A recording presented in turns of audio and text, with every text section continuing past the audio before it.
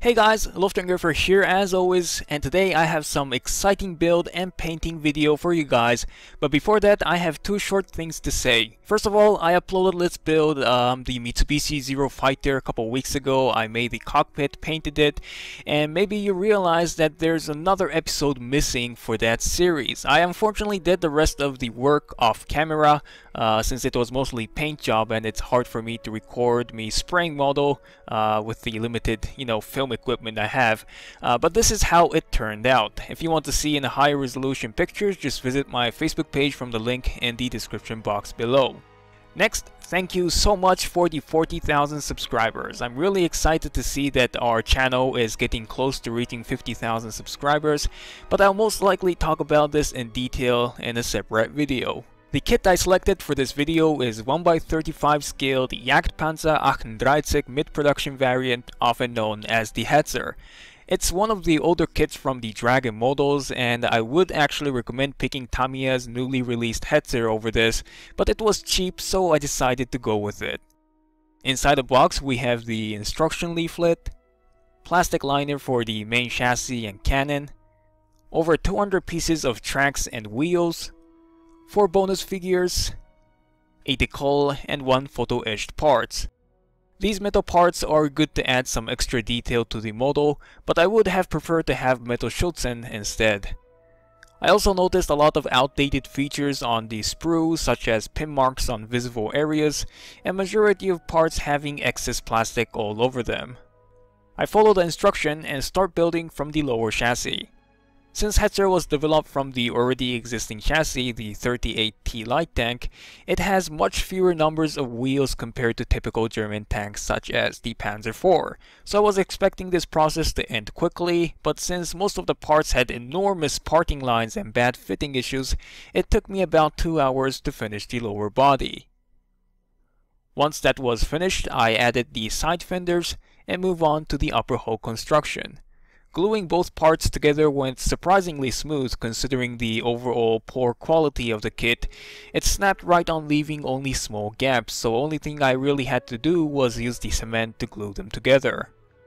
After adding details to the top of the tank, it's time to mount the 7.8cm Pak 39. Since Hetzer was so small in size, German engineers actually had to mount the cannon offset towards the right side.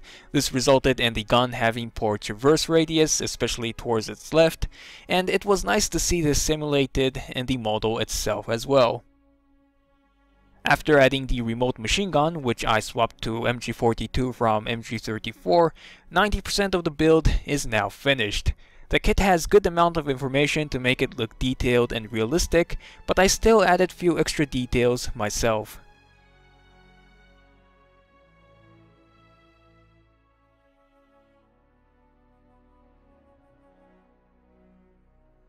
Since I wanted to try out a new technique I learned from YouTube, I decided to paint this Hetzer in standard dark yellow overcoated with white camouflage.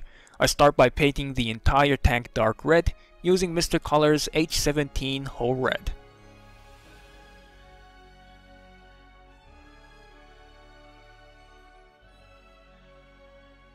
I then mask the exhaust pipes and spray dark yellow while trying to leave some of the red primer still visible.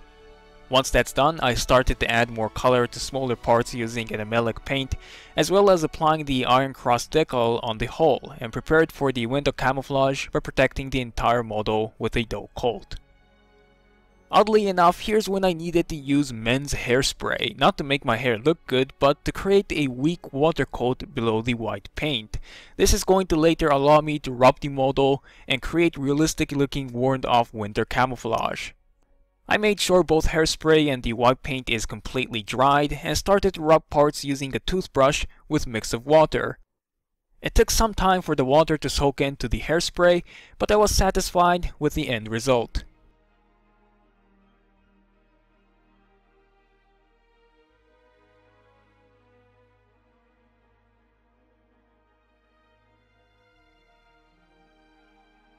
Now it's time to finish the last 10% of the build, the infamous tracks. There are a few ways to build tracks. Most common is a one-piece track made from rubber, but Dragon tends to use something called magic track, which you would need to attach each track links one by one.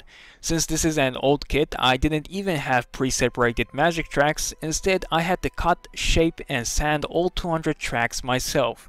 I then lined 100 pieces each using flipped masking tape, glued them together using Tamiya cement, quickly sprayed with mix of black and iron, and wrapped around the wheels. I did make a mistake on which way the tracks are supposed to be facing, but luckily that's barely noticeable looking from the outside of the tank. But other than that, it looked good and realistic, which is hard to achieve using one-piece rubber tracks. 99% of the build is now finished, but I decided to weather up the tank to darken the entire tone of the model, and here is the completed Jagdpanzer38 Hetzer.